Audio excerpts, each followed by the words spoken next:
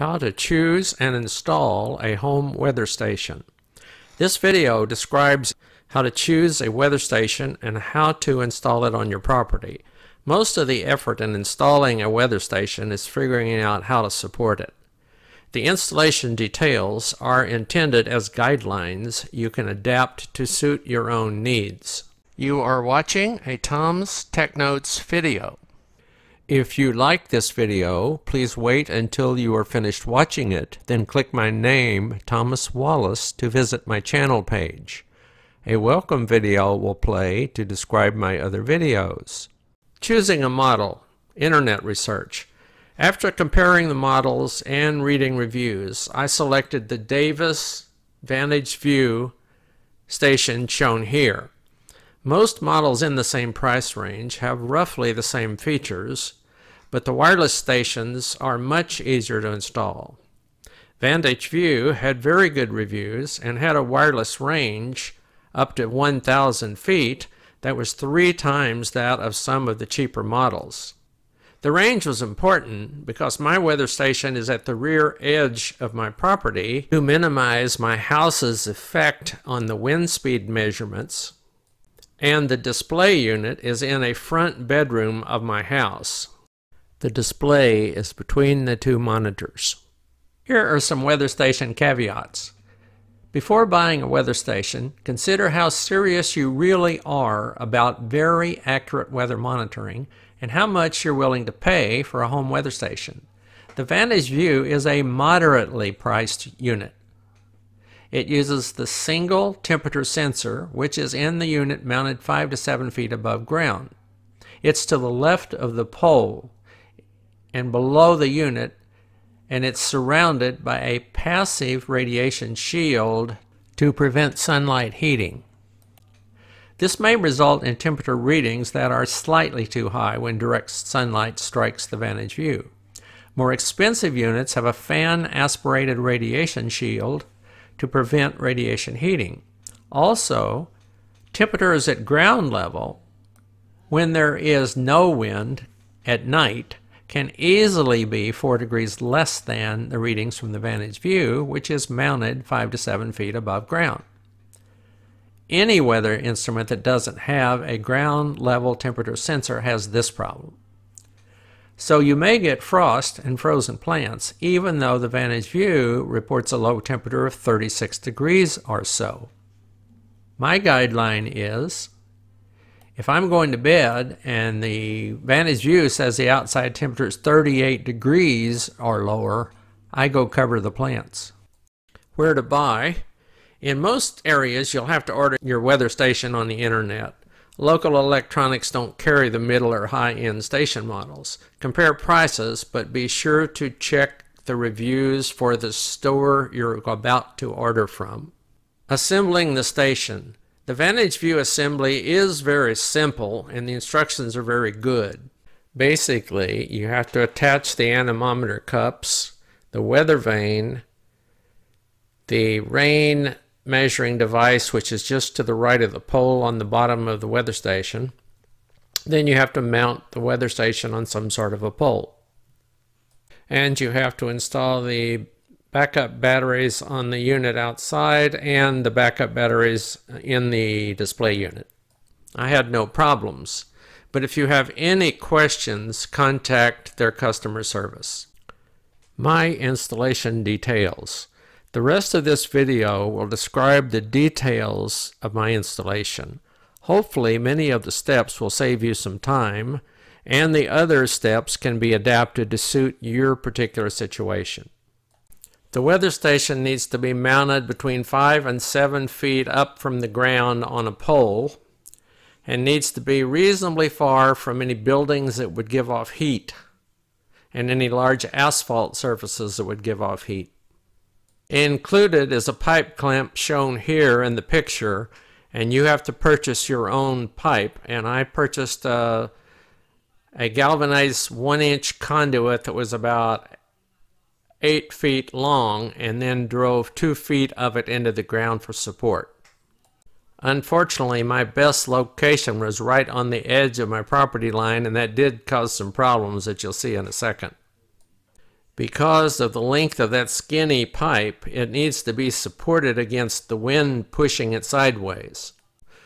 So what I did was attach 2 guy wires to a conduit strap on the pipe near the top and stake the other end of the wires in the ground with tent stakes available at the hardware store.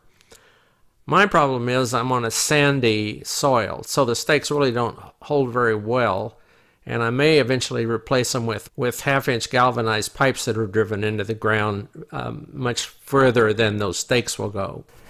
As I mentioned earlier, I had to put the weather station at the edge of my property, so I can't put a stake out on that side. So I had to use a rigid support that goes toward the house from the weather station. For the rigid support, I purchased it's basically a green pole used for supporting plants. And I bent an L bracket, so it's basically bent to a 45-degree angle. The L bracket is bolted to the pole, and one of the bolts serves a dual purpose. It prevents the conduit strap that is attached to the guy wires from sliding up and down the pole, because that type of conduit strap will not tighten up enough to keep it from sliding.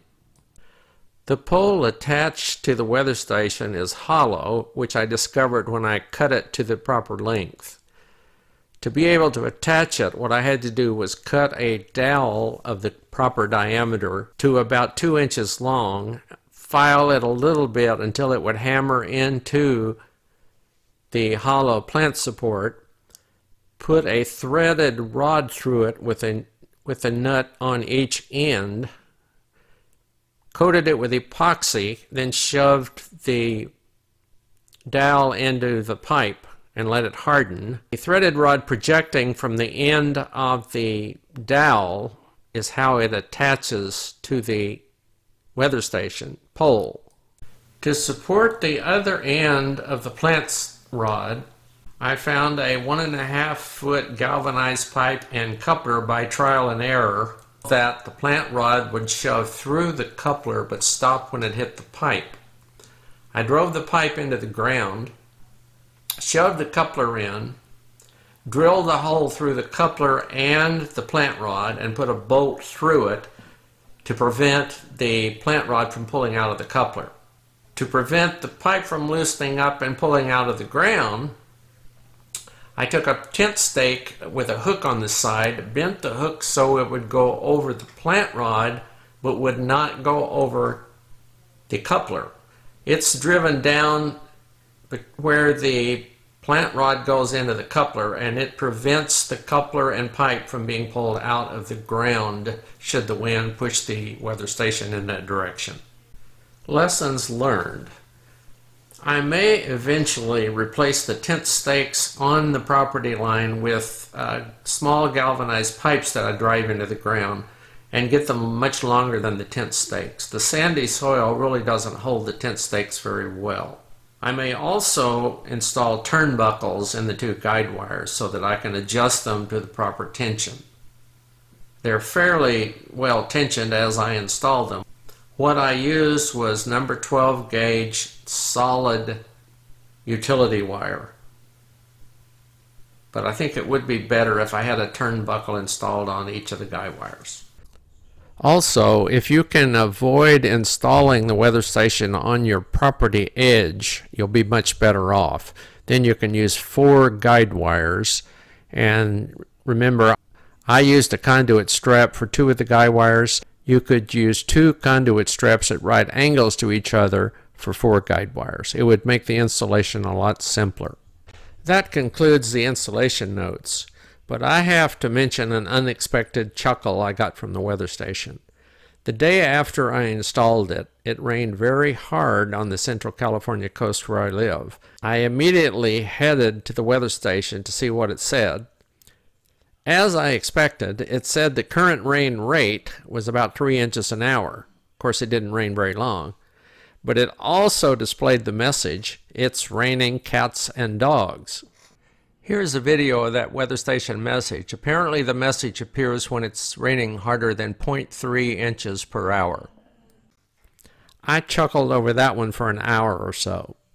Now I'm sitting here wondering what kind of a message it would show me if it got really hot or really cold here.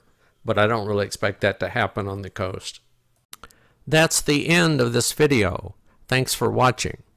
If you liked this video, I have over 100 videos on my YouTube channel. Please click the red subscribe button to subscribe to my channel. Subscribing is free, and subscribers are notified when I add videos. To visit my channel page, just click Thomas Wallace or click my picture. Thanks for watching my video. If you like this video, please click my name, Thomas Wallace, to visit my channel page to watch my other videos.